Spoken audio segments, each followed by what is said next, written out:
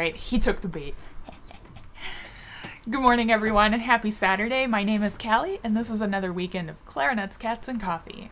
In today's video, I am going to walk you through one of my favorite methods of staying in shape, and I've actually used this for many years, and I actually started it in my first year of college, and every year I try to go through the entire book at least once, and that is the method of practicing Albert scales in the way that I was taught in my undergrad at DePaul. With things starting to open up, many of my students and colleagues and myself included have started rehearsing again with ensembles, small ensembles, but still rehearsing again, which feels really good. However, I think a lot of us are starting to feel a little bit of the fatigue that comes along with not really playing as much. And now I know many of you have been practicing quite a bit, putting in more hours every day, but the continuous playing that we kind of need when we're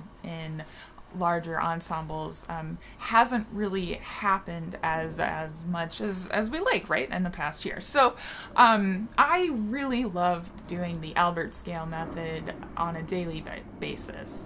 Oh, Luke, you left. Okay, well, here. I'll put the box down there. Maybe he'll enter. Maybe he'll sit next to me on the ground there.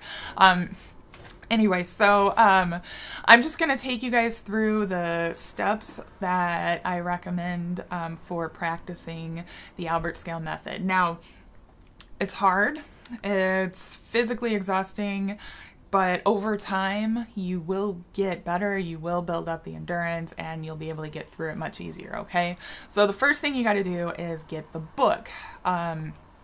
And you want to actually have a physical copy of the book, and you want to actually be looking at the music instead of just doing it from memory, because we are trying to train ourselves to be good at reading these patterns and transferring these patterns into our playing. So we've got to get that visual connection all through the physical connection as well. And so my favorite edition of the book is actually edited by my teacher from undergrad, Julie Garroch. So I highly recommend you get this and use it to train your eyes. Now, the second thing that you should do, so like, you know, say you get your book and you've got it, and what do you need next? Your metronome, right?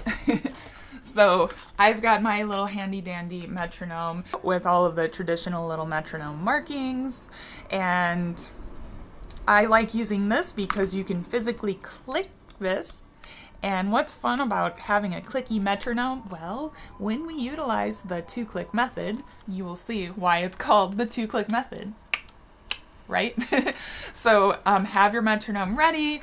Turn to C major, okay? So you've got your metronome, you're at C major. Now the next thing you want to do is choose what your max tempo is going to be for the book, okay?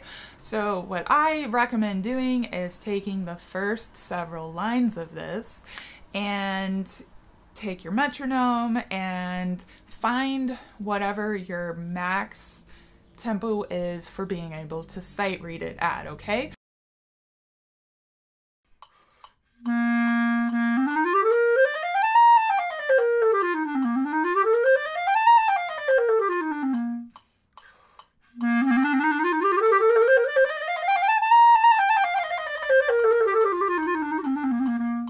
That's 144.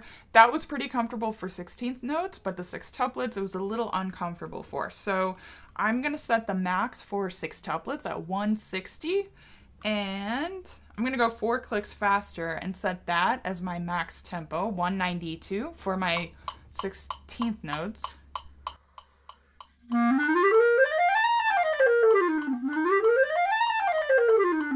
Yeah, so that's a little bit faster than I can think comfortably.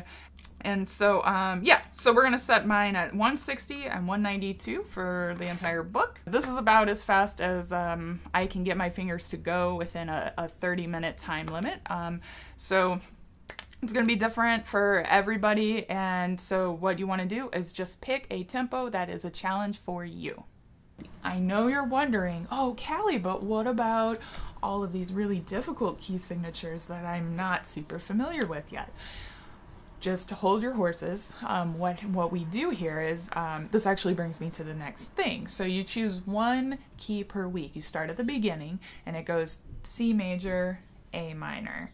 Then you add a flat, F major, and then D minor. And every couple of weeks you add a flat to the key signature. So little by little you're adding more awkward fingerings and patterns, and by staying with one page per week, it gives you the opportunity to learn those patterns thoroughly and really ingrain them in your muscle memory. So when you actually sit down and get ready to practice this, you want to set aside 30 minutes to practice this. No more, no less. 30 minutes is like the magic number. It has worked really, really well for me in being able to ingrain these patterns into my muscle memory. So what I do is I usually have my phone, I turn it to airplane mode, I set the clock right next to me, and I just start my metronome and I play through for 30 minutes. And it's basically 30 minutes of continuous playing using long tone air. The next part of this, right, is to choose what your starting tempo is going to be. And I typically start no faster than 60. In fact, I never start any faster than 60. And I recommend that you guys start either at 60, or if you can't quite play in time at 60 yet, start at a slower tempo. And so every single day I start my timer right there. I start my metronome at 60. I play through the entire page at 60. Now, the first time I went through this book, I maybe spent the full 30 minutes just getting the entire page to sound good at 60. Once my 30 minutes was up, I stopped and I put it away. And so I would recommend you guys do the same thing. If you're not familiar with these patterns, if you're not good yet at staying with a metronome while playing, the triplet part was always really hard for me to stay exactly in time. And so if you're having those troubles as well, stay at your starting tempo for 1 or 2 days and make it sound really good. Be 100% confident. Think about your breathing and your embouchure and everything all at the same time. So let's say maybe 1 or 2 days has passed. You've spent your 30 minutes just getting it to sound really good at 60.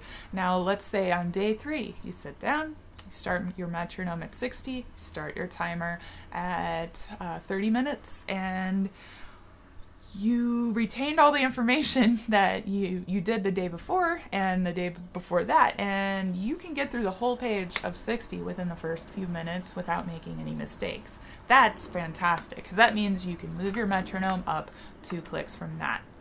And chances are, if you did your slow practice right, the next tempo should be not too hard, actually. So 66, if you literally go up, there we go. If you literally go up 2 clicks to the next tempo, that's the 2-click method. That's all you do, right? So you just play through 2 clicks, play through the whole page again.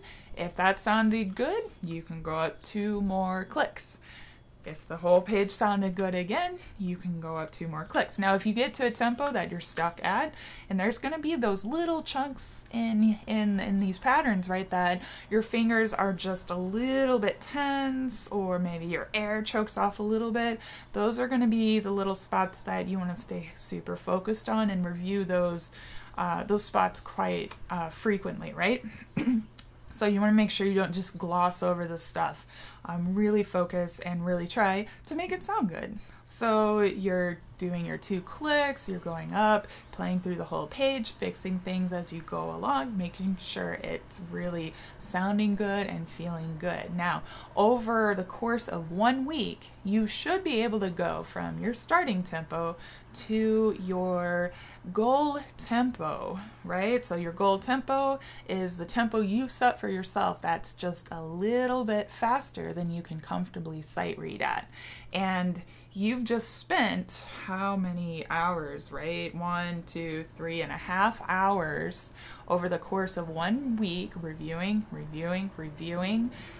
ingraining these patterns into your muscle memory. So you get to band practice and you've got to sight read a bunch of stuff. You're going to be a lot better at sight reading over the course of time going through this book, and your endurance is going to be able to get you through that entire piece of music, right? So I just love this. I love this method.